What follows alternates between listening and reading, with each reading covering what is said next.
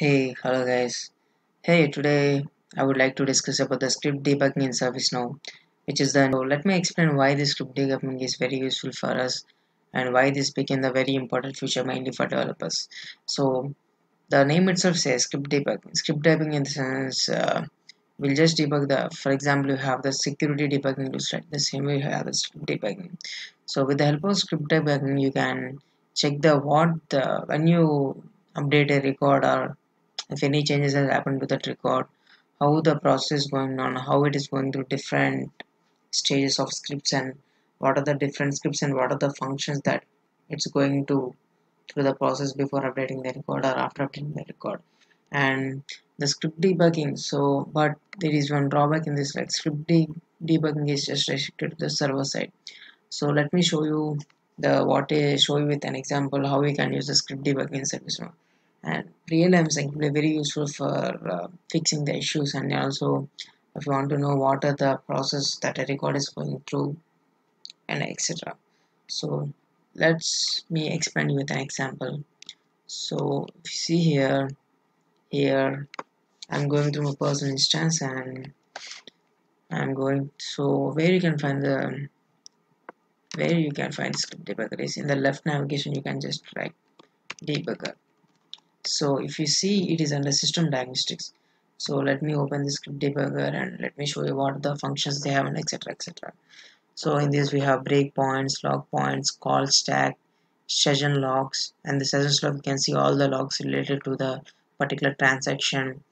And also here we have five options here: stop debugging and resume script execution, and also step over, and also step into and step out.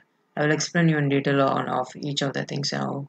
So I will just explain you how we can use this. So for example, if you are just updating an incident record, so let's say I'm opening some incident record and I'm just updating this record. So before updating this, I would like to know through what all functions this is going through and what are the things that are updating and all this kind of stuff I would like to know. So okay, let's go and let's check how it's updating. So for example, there is a business rule name. Yeah, this is the business rule that I have recently created. The business rule name is script debugger functionality. So let's see what we are doing here. Yeah, this is the business rule which runs when before update business rule, and what it is just doing. So it's not doing anything. It's just checking the in this array. It is just seeing what is the array. Here it's not doing any functionality. We are just doing some blah blah small things. So here let's say after this business rule, when this particular gs.info has came at this particular point of time, I would like to know what the functionality is going on and what is happening here. So I'll just save here, and if you want to check what's happening to this particular array field here, so we can just go here on the top of every server side script, maybe UI action, business rule, script include, every server script is having this script debugger. What we just need to do is just open the script debugger here. Yeah, I have opened the script debugger. It is showing some notification script debugger is all done. Okay, script debugger is out there. Oh, it's already showing the breakpoints. Yeah, now only I got this breakpoint, right? Yeah, this is the breakpoint I have put here. So let's see what will happen when we just start the script debugger. So in order to start this script debugger, we can just do from here, or else we can just press on F2. So I have just clicked on F2. So it is already started, and I'll just update a record. So let me update this record, and I'm saving this record. If you see now, this record is not saved yet. Still, it will be paused at that particular breakpoint. So we'll see here in the script debugger what's happening. So in the script debugger, yeah, see it's breaked here. So it stopped here. So after this, I want to know through which functions it is going through and what are the functions and based on which conditions it is updating. So we have function here called stop debug. If you click on this, debugging will be stopped, and if you click on this, it is stopped here, so it will resume and it will move forward. So I want to see what is the function which is going to after this one. So I will just click on the step over next function. So I'm clicking on the step over next function. So if you see, it's coming to this loop. Okay, next where it is going. Okay, Since it is 3, we have 3 car, bike and jeep. Go to 1 2 3 1 2 3 1 2 3. Okay, after this where it's going. Oh, so it's going through some incident and it's checking it has opened or not. Oh, I want to see what is there in this has a reopen function. I want to go into this one and say, before that I will explain you for few things. So here you can see the business rules is ID. So now you will get to know that after that particular business rule, this business rule is getting executed, and in this particular business rule we have this particular script include. And also if you want to see what is the script here, so if you want to go into this function, we have an option called step into function. If you click on this, wow, it went into the script include. Oh, nice. After going to the script include, I want to see the function.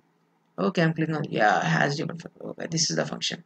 So now I've got to know, okay, this is the function it's going on. So I want to just resume it, or I want to just move forward. Okay, I click on it. Oh, nice. It's paused and it's completed. So let's again, I just stopped it. So see here, it is just showing what are the things it is going through, etc, etc. And also here we have some other option called breakpoint setting. So for example, let me show you with example. We have breakpoint functions here. So let me explain you that in detail. So for example, if you see here, we have this car, bike and jeep. I want to debug only when this array is a jeep. So for that I need to write some breakpoint. Here we have some option. We just need to right click on this. We'll get the option called add condition. In the add condition, I can just write some boolean condition. For example, if array of k equal to bike only, the breakpoint should be there. Otherwise, breakpoint should. I can click on anywhere, so it will be accepted. And now I'll save the record, and I will never again start the debugging. Okay.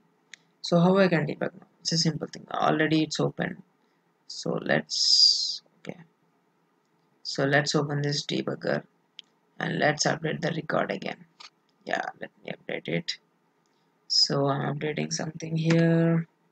So before that, make sure that this is already active. So here if you see, here is the thing, and here you on floating on this, you'll get array of bike. Okay, then when this array is to bike only, it will just stop here breaking point and it will check for further. So I'll just update this record here. If you see here, you will get a notification that debugger has started. Okay, I'll go to the debugger and I'll see. Oh, it stopped here when k equal to 1. Okay, if you see here k equal to 1, when you see k equal to back. Oh, nice. So now if I just move it, if I just resume or stop debugger, it will complete because it will not move forward. But if you want to do next what happening, you can just do back and see here.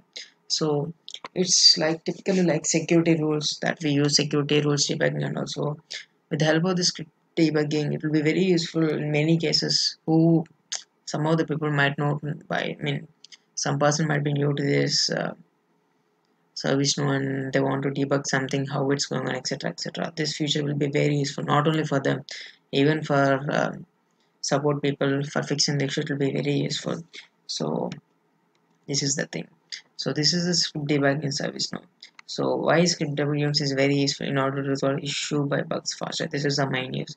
So this is the concept of today. So we have learned what is script debugging and more. So if you want to learn more about this, you can just go to the ServiceNow docs and you can see. Happy coding. Thank you guys. Bye bye. Have a good day.